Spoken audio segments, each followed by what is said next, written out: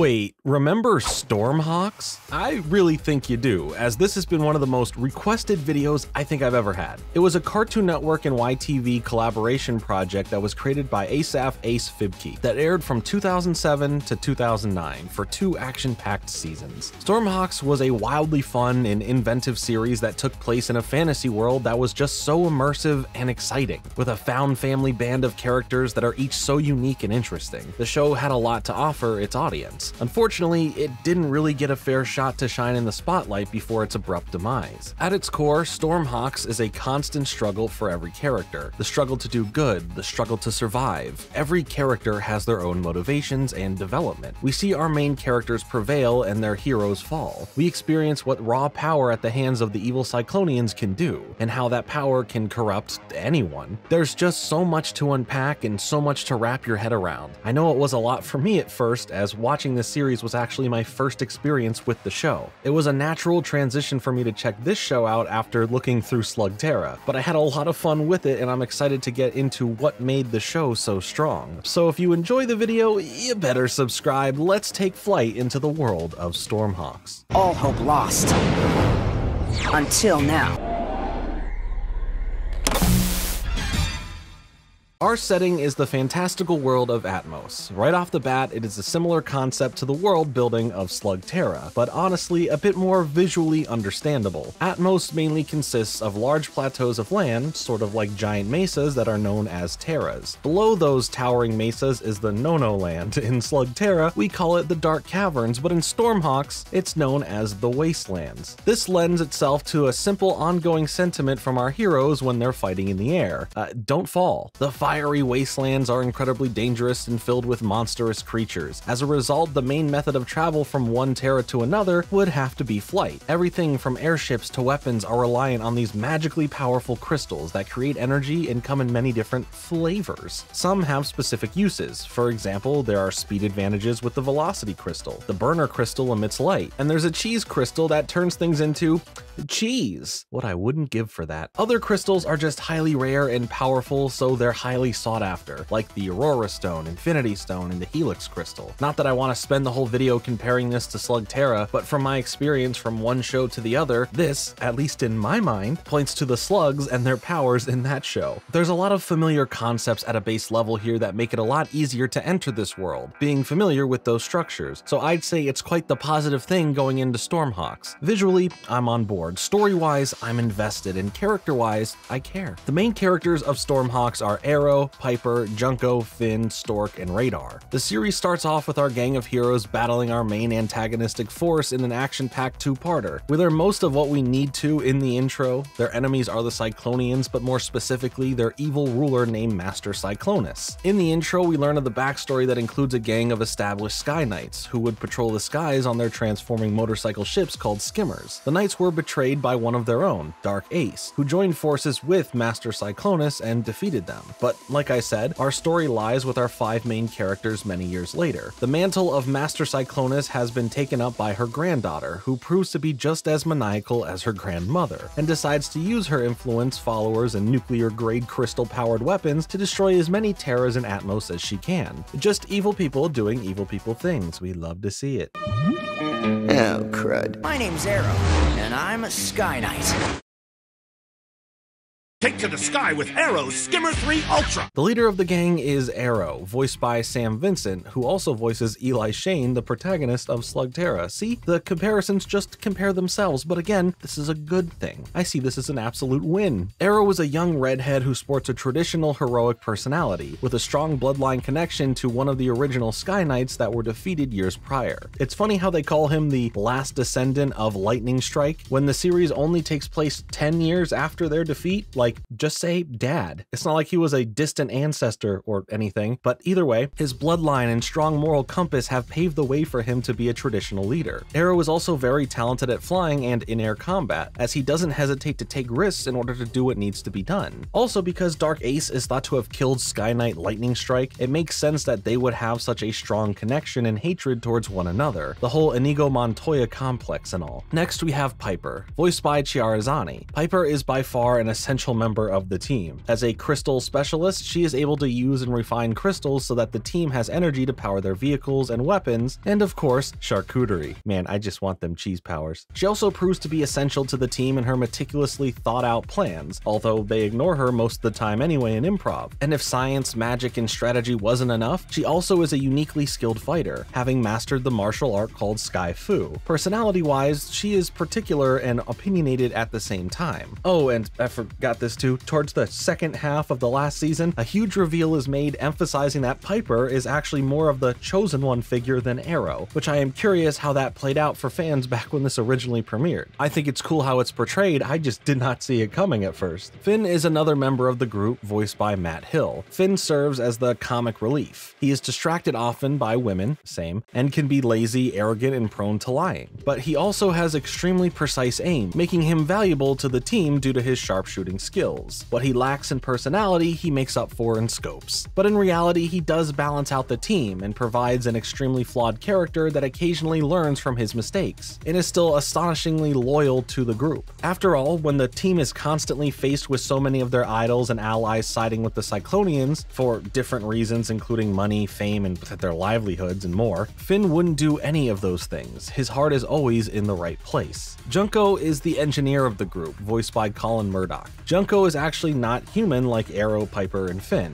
He is a wallop, a species that is kind of like a rhino, known for his strength but is also stereotyped as low intelligence. While Junko is strong, breaks the stereotypes as he is definitely intelligent, he's at least smarter than me. I don't know the first thing about aircraft mechanics. All I know is that plane go meow. Personality-wise, he fits into the gentle giant trope, being a very sensitive and warm guy. He also tends to be extremely timid, lacking confidence in himself. Stork is also another non-human member of the group. He is voiced by Scott McNeil and is the pilot of their ship, the Condor. He is of the Merb species. His personality is quickly established as paranoid and doom-pilled. A lot of these traits could be traced to his original Terra, as Merbia is known for its constantly occurring natural disasters that would obviously require any inhabitants to be hyper-aware of their surroundings. It could also be thanks to the number of years spent trying to survive in the wastelands. He is the smartest out of the whole group with an incredible memory, and is also recognized for his inventions that are proven to be incredibly useful in saving lives. Although Stork can be seen as cowardly in many instances, his character actually tends to change over the course of the series, and he becomes more confident and proves that you can be both afraid and selfless at the same time. Radar is the last member of the group.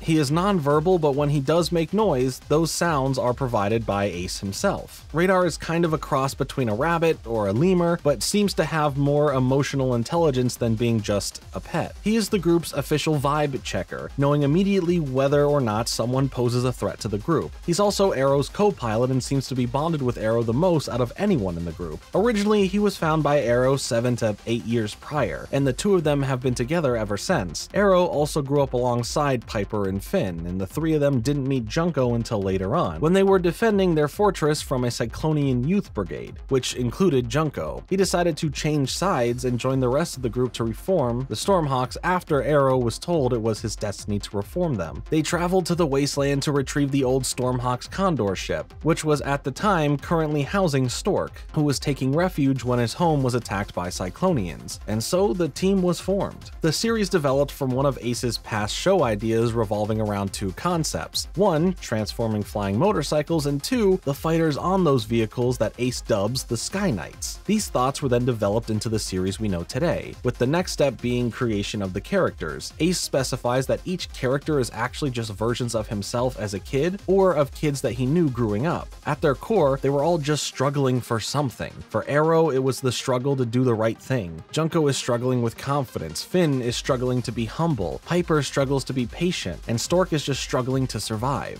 From start to finish, Ace estimates that it would take around 4 to 4.5 months to complete a single episode. They were expected to deliver a show every 2 weeks, and at any given time, the creative team was working on around 6 episodes at once. This shorter animation production time could be thanks to the unique style, shared with other shows animated by his company Nerdcore, like Slugterra and Hot Wheels Battle Force 5. As I talked about in my Slugterra video, Nerdcore was founded in 2002 by Ace and Chuck Johnson after leaving a larger animation company. The company was later acquired by DHX Entertainment, which later rebranded as WildBrain. The animation is mainly CG, but in Stormhawks, we get a bit more detailing that really makes it look unique. It's thanks to both a fusion of CG and 2D animation, which Ace calls blockbuster Saturday morning animation. He says that it still has that feeling of a television show, but with all the fancy additions and finishing that they could give it. And it is not only unique, but it actually does look good. I already praised the style in my Slugterra video, and I have to say that it also does a good job in making CG not feel too aggressively CG. It also allows the series to show off the landscapes and the settings that the characters are in,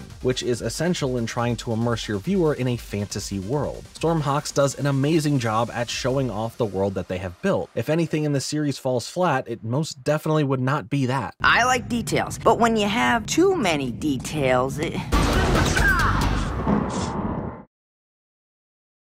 Transform into bike mode and ride! Something that the series boasts is a very diverse age demographic. Ace mentioned that it's thanks to the sophisticated stories that they would try and tell. He says they are not super formulaic and are stories that the creative team themselves would be interested in following as adults. While the series still includes the visual gags and super action-packed sequences for thrill-seeking younger kids, they also put heavy emphasis on well-rounded characters that really drive the heart of the show. For the most part, I kind of agree. The characters do have extremely interesting and unique backgrounds, which shapes their characters in the show as the story moves along. But in general, a lot of this potential is overlooked or thrown away. The strongest episodes in the series are the ones which focus on the actual furthering of the plot, but for me, those episodes were too few and far between. The second half of the second season is well regarded as the most engaging portion of the series, really digging into the larger continuing plot, not necessarily obsessing over small filler episodes. But overall, I think the show is pretty great, but its biggest flaw is that it's left with so much potential. That's the word I want to use, because it did build a tangible world, something that took its time to develop and felt lived in.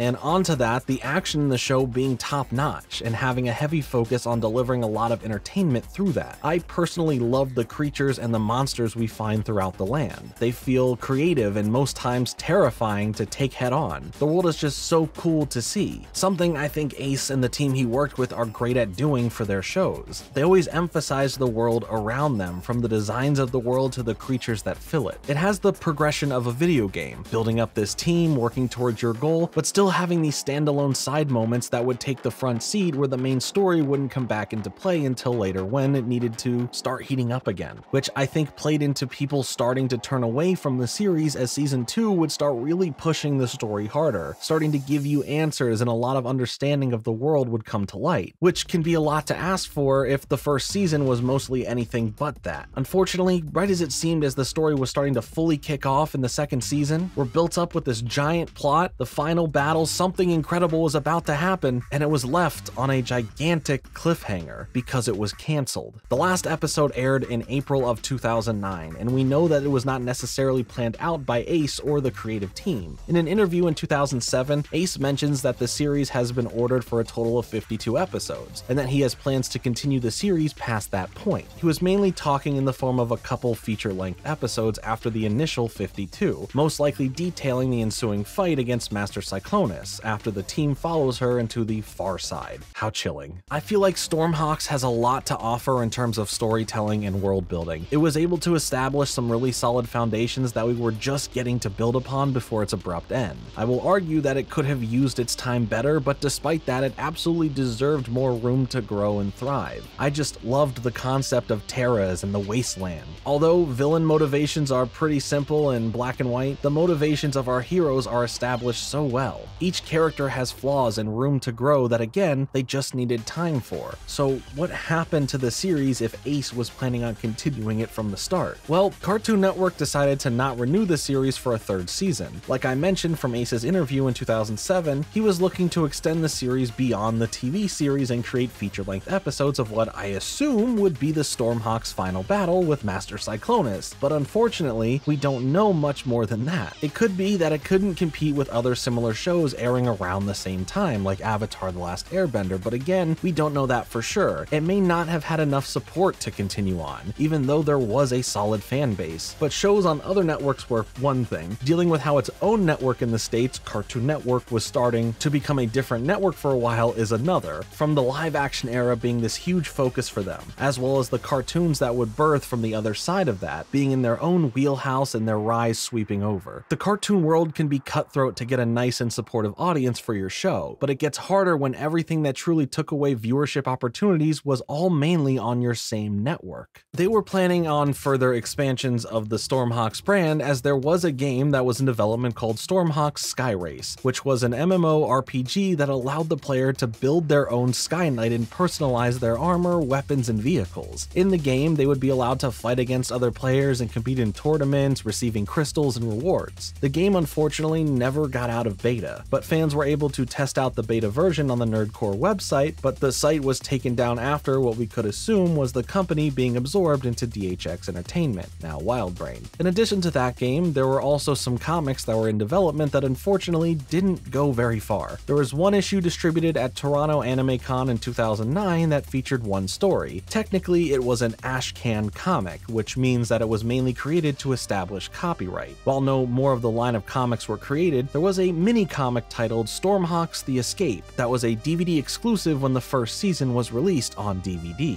There was a merchandising promotional strategy in plan too, originally to start in the spring of 2008, which included lots of toys, vehicles, action figures, collectibles, and more. And I'm not gonna lie, some of them look really cool. The series even had fast food toys because of course it did. The Stormhawks brand was going to have a lot to offer. The creators clearly had a strong plan for all of it and had a lot of passion behind it. Similar to Slugterra, they could go the way of the show now, which on YouTube has come back in the form of shorts continuing parts of the stories post the show ending, which has garnered some attention, so it may be a cool avenue to take Stormhawks as well, bake it into the online ecosystem and garner the fans back around another ride in the sky to finish what was started. One thing I hate is when a cartoon cannot wrap up its story and you're left on this incredible cliffhanger, and unfortunately Stormhawks falls into that category of a lot of build-up, a really cool cliffhanger, and no closure. So despite not having a satisfying ending to the series, the fandom still lives on, and these fans that are online are still very active, campaigning for the series to make a comeback or to just get people into it. So keep fighting, Sky Knights, you never know what is possible in this day and age. Would you like to see Stormhawks come back in some shape or form? And what were some of your favorite parts of the series? Let me know in the comments. Thanks so much for watching, like and subscribe.